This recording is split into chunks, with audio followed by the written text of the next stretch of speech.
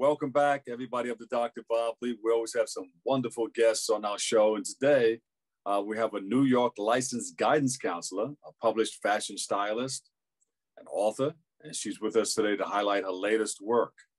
It's a book, Love is Key, a blueprint for parenting.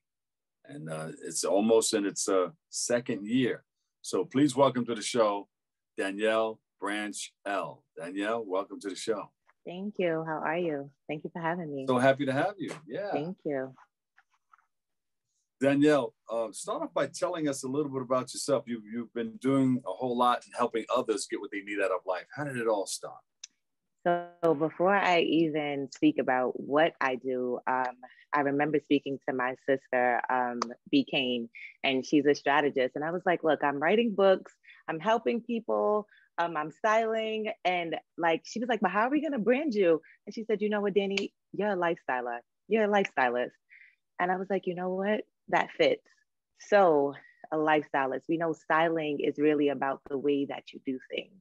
Yeah. And I'm only 39. I say only 39. I'm only 39. And I've been through some experiences in life.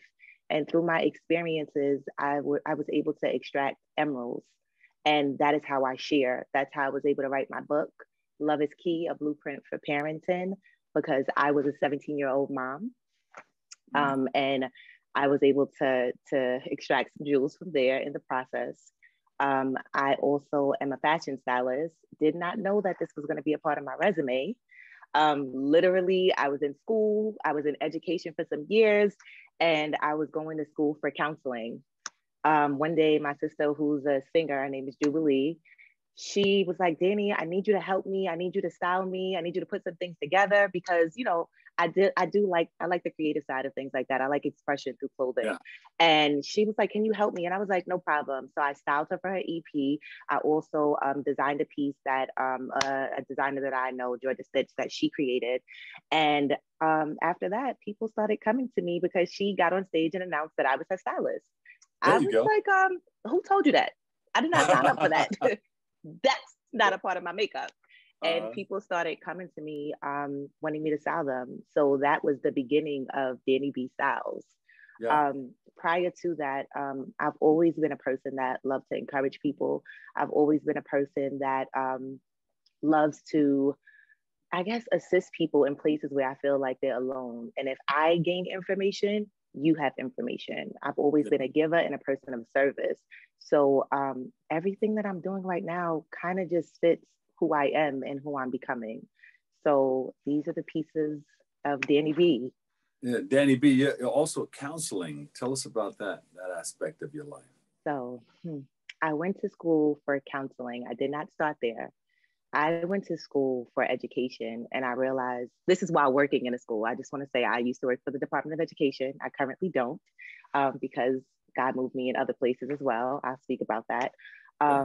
When I went to school for the dual program, which is general ed and special education, I was going for a year at the College of New Rochelle. And I was like, this doesn't fit me. Like, I feel like I need to be more hands-on because I naturally have a desire to get to know why people do certain things and behavior and understanding. And I'm an empath, I'm empathetic.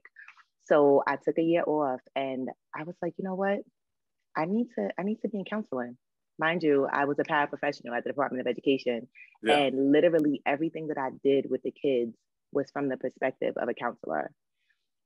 So I went to school for guidance and counseling, where I received my advanced master's in guidance and counseling. And I said I was not going to retire from the Department of Education because for me, I just personally felt like there were more things that I had to touch, more people I had to touch, and I didn't want to feel boxed in.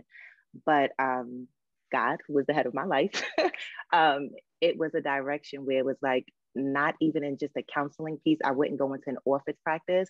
Counseling is what I do in everything I do. In styling, I definitely go deep into the closet. It's more than just an image. Yeah. It's about people actually doing their work. So there's a counseling aspect there. In my book, I've gained strategies that I use skill in as well. And also just coming into contact with people every single day. It's not just a job for me. Counseling is a way of life. And it's also how I was able to go through my own healing process, because in order to be a counselor, you have to have the heart of someone who's willing to do the work.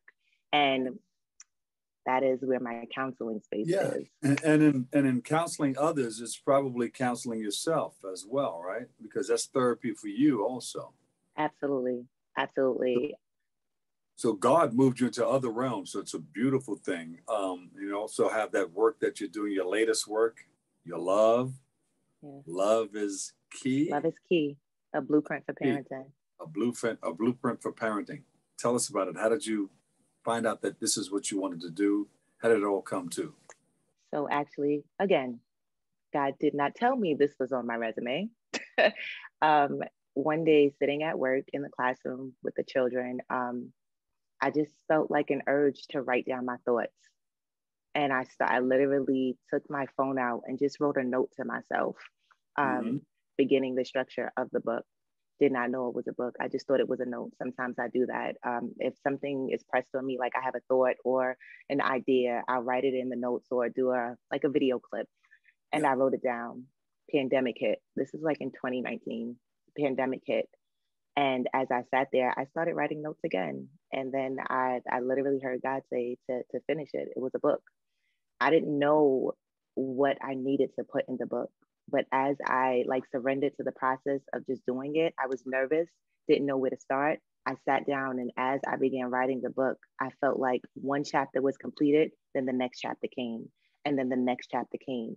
And then as I was writing the book, I'm the type of person that my attention span is really short if it's not attracting like my learning styles. Like I need to be able to touch it, see it, smell it. I need to feel like I'm walking it out.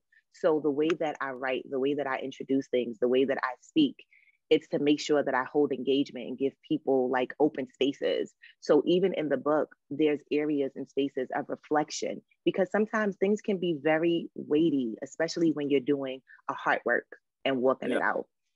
So the book came along, I actually finished writing it, and I was like, well, what am I going to do with this? I know nothing about writing a book. And I heard God's voice tell me to call one of my mentors, Dr. C is her name, Dr. Cheryl. And she was like, girl, we know somebody that does a production, that does writing, and she does all of this. She writes books. And I was like, what? She says, yes, Becky DeWitt, she writes. She was like, she has a whole publishing company and she can assist you. I was like, are you serious? She was like, yeah, she does it. She said she does it right through Amazon. And I got in contact with Becky DeWitt. She has a publishing company and she helped me break it down. And I connected within, I had an idea for the cover of the book, because the book is more like a blueprint. And for me, you hear a lot, there's no guide to parenting, there's no guide, but there's not a guide, but I really believe there's a blueprint, because a blueprint lays foundation. And then because you're an individual in the blueprint, you get to walk it out based on your individual and who you are. But there is a blueprint.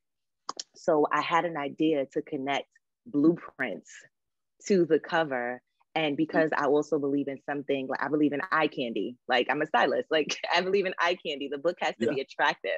So I reached out to someone else I know, had Q Designs, and she, we connected, and she saw my vision, and I knew it needed to be blue and white, like a blueprint. And we came up with the idea for the cover. So all in all, I just want to tell people, when something is pressed on you, even the smallest thing, don't be fearful of leaping. That's right. And you don't have to have the entire picture.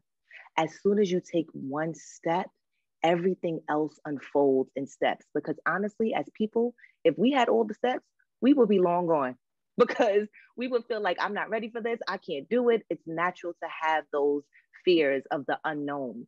But I didn't even realize I had all the jewels and everyone around me in a space. Everyone was already in position. So I can only just imagine, if I didn't take the step, the people that were in position wouldn't even know what to do. God gave you 2 feet, put one foot in front of the other, and step to what you need to do. Absolutely.